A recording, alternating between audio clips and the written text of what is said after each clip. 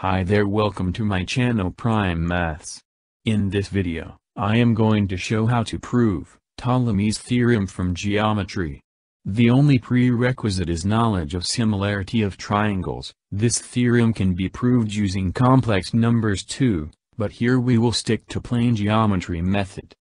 The statement goes as, if a quadrilateral is inscribable in a circle, then the product of the measures of its diagonals is equal to the sum of the products of the measures of the pairs of opposite sides.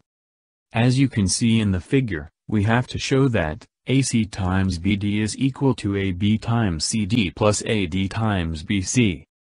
Without further delay, let's start proving. At first, we draw a line segment AE such that angle BAE is equal to angle CAD.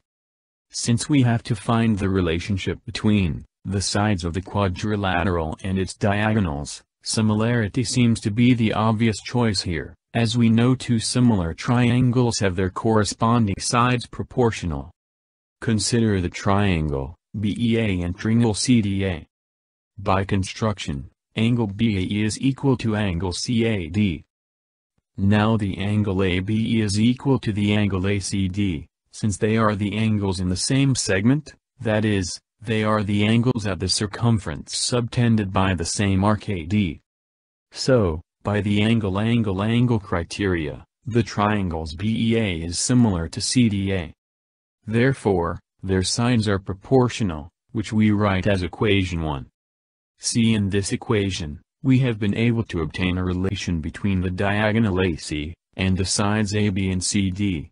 Moving to the next step, we show that the triangles AED and ABC are similar.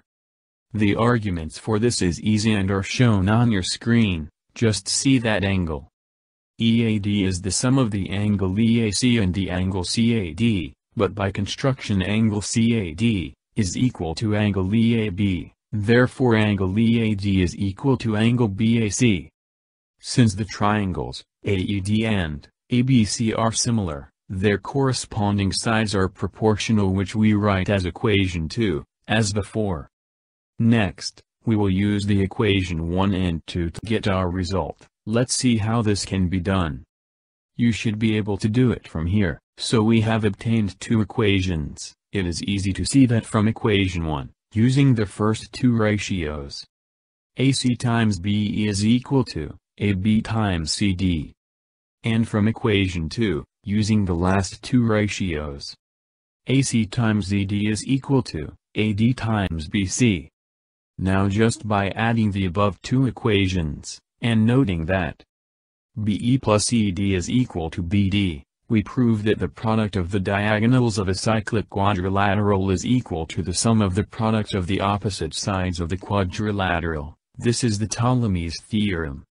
If you find the video useful, don't forget to hit like, share and subscribe. Any suggestion and comment will be welcomed.